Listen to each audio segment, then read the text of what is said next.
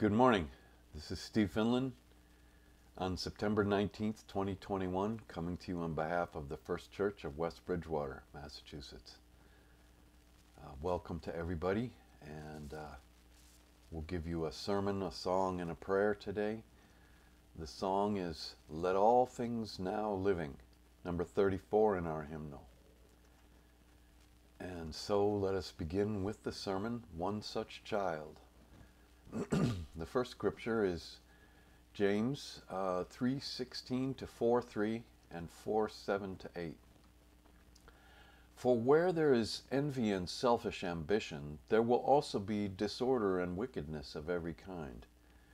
But the wisdom from above is first pure, then peaceable, gentle, willing to yield, full of mercy and good fruits, without a trace of partiality or hypocrisy. And a harvest of righteousness is sown in peace for those who make peace. These conflicts and disputes among you, where do they come from? Do they not come from your cravings that are at war within you? You want something and do not have it, so you commit murder. And you covet something and cannot obtain it, so you engage in disputes and conflicts. You do not have because you do not ask.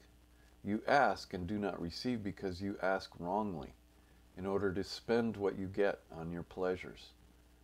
Submit yourselves therefore to God. Resist the devil and he will flee from you. Draw near to God and he will draw near to you.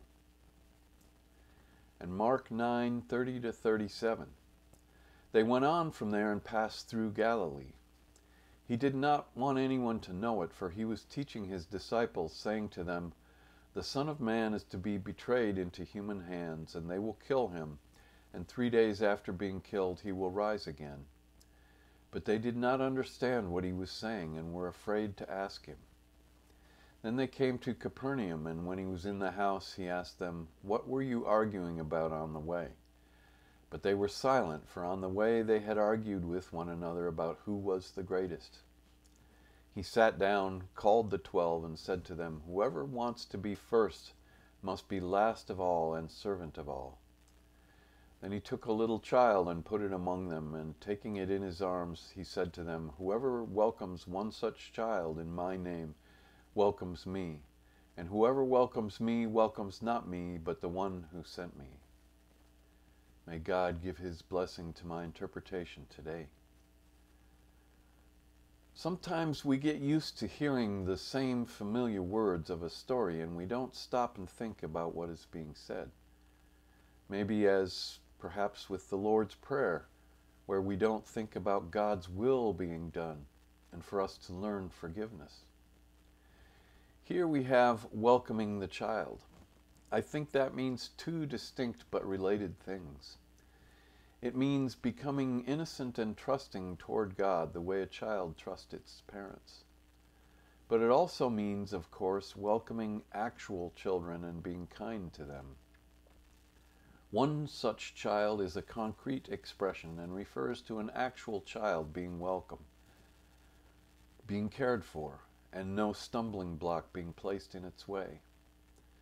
Actually, one of the fruitful results of Christianity is that now we are perhaps more welcoming toward children than we are toward adults, although we should be welcoming to all.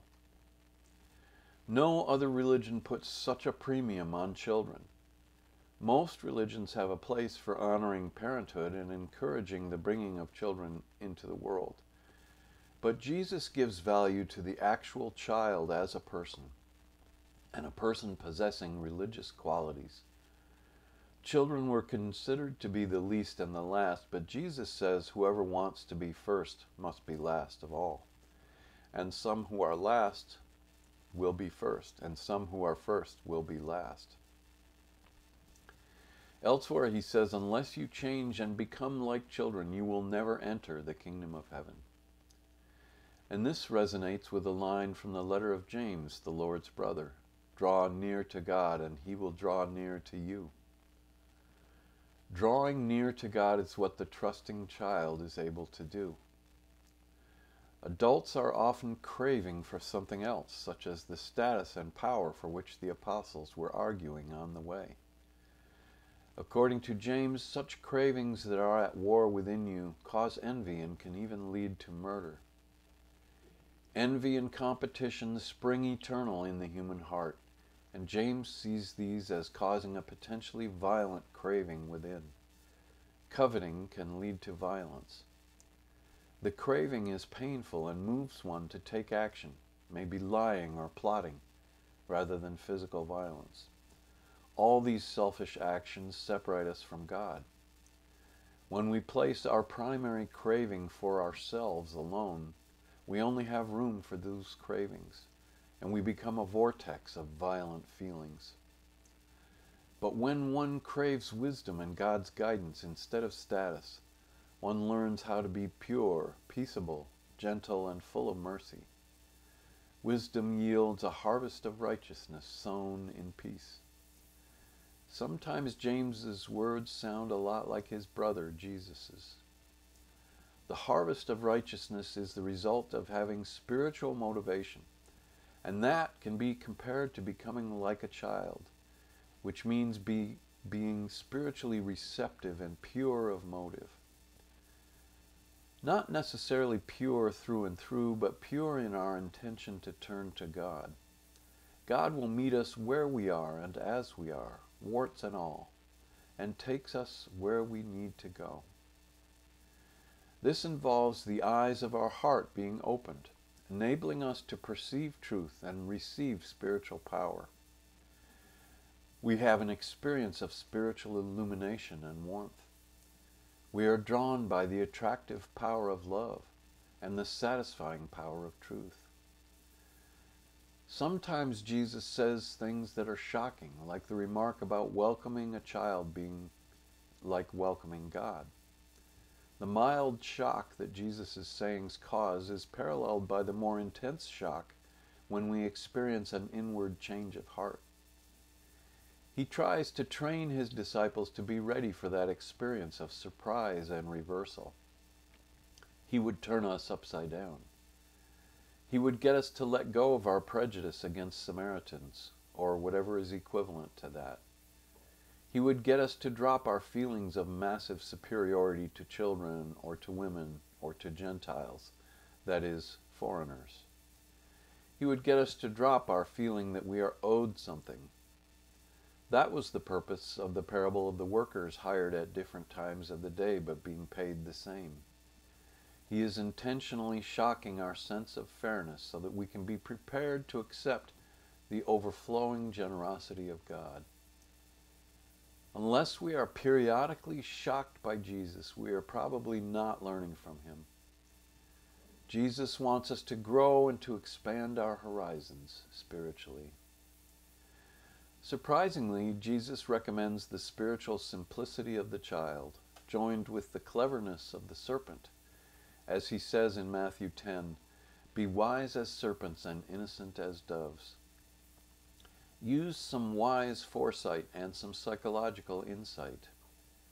Don't be naively blind to the evil motivations that some people have, but retain your unselfish urge and your intellectual hunger and curiosity. Part of our childlike spirituality is to be always curious and learning. It might involve learning about history and psychology, or discovering other cultures. These fields of learning can augment our spiritual lives. In conclusion, whoever wants to be first must be last of all, and servant of all. Progress in Jesus' kingdom does not mean dominance or power, but learning to serve others. And draw near to God, and he will draw near to you. It does take a decision on your part to make that effort and to trust that there will be results, even if the results are not accompanied by bright lights or heavenly voices. It might just be a still small voice whispering truth to your heart. But it can bring a harvest of good things into your life if you cherish it. For where your treasure is, there your heart will be also. May your heart be open to the still small voice of God. Thanks be to God.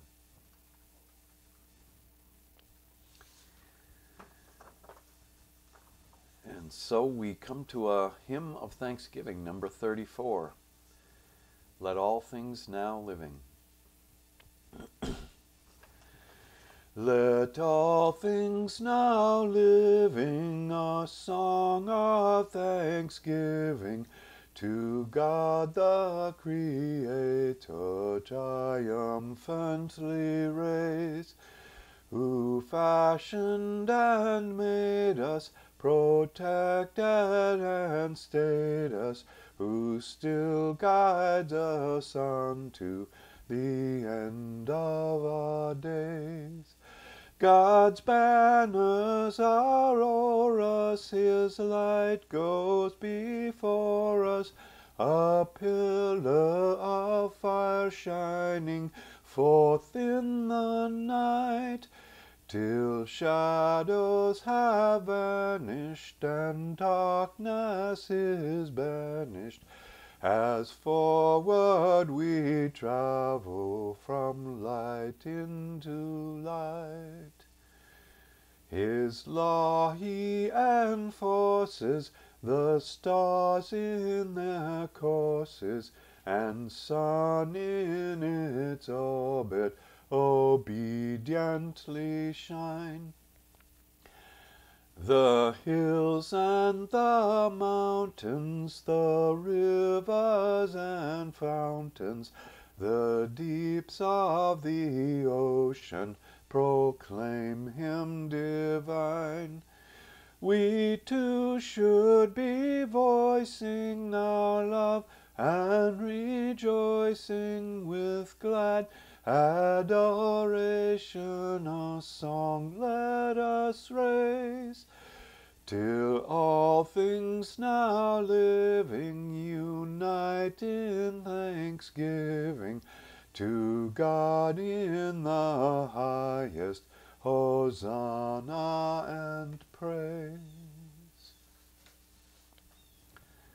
Let everything give praise to God, in joy for the life we've been given, and the experiences we have every day, which we can share with God. If you join me in an attitude of prayer, I'll pray for some of the people in our close circle and people in the bigger circles of the human race. Oh God and Jesus, we pray for Julie and for Arthur, who takes care of her. We pray that Julie's pain may be diminished and that she may have some recovery from her health condition. We pray for Todd and Matt, Lori and Bella, and we pray for Norman. We pray for Jim and Pedro, and Lance and Lucy. We pray for Lois and Wendy, and Morton and Jace. We pray for Warren Jr. with his COPD. We pray for John and Barbara, that she may get a clean bill of health. We pray for all these people, that they may get new strength and new healing, and draw upon their family and upon you for love. Jesus, we pray for people suffering from the wildfires out west in our country. We pray for people suffering around the world, people in Afghanistan and Burma and China. We pray for religious freedom, that there may be respect for people's right to worship. And so we pray that we will do our part always to further the kingdom of God here on earth and in our hearts where it has to begin. And Jesus, we say the prayer that you taught your disciples when you said, Our Father who art in heaven, hallowed be your name. Thy kingdom come, thy will be done, on earth as it is in heaven. Give us this day our daily bread, and forgive us our trespasses, as we forgive those who trespass against us. And lead us not into temptation, but deliver us from evil. For thine is the kingdom and the power and the glory, forever. Amen. And so seek wisdom, as James says, and seek the sincerity of a child, as Jesus says. and seek His Spirit to be with you and to fill your mouth and your heart all day long. Go in the joy of the kingdom of God and the love of Jesus. Amen.